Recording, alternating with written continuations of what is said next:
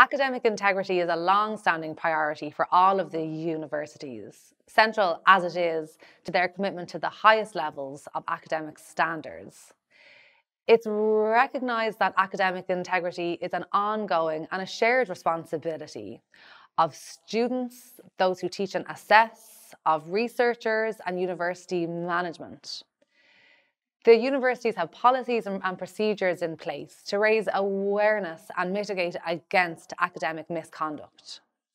Training and supports are also available for students and for staff to promote good academic integrity practice.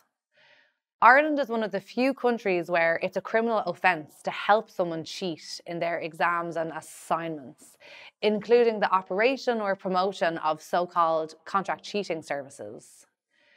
IUA and the universities are represented on the National Academic Integrity Network, which brings together colleagues from across the higher education system to work together to uphold academic integrity in Ireland.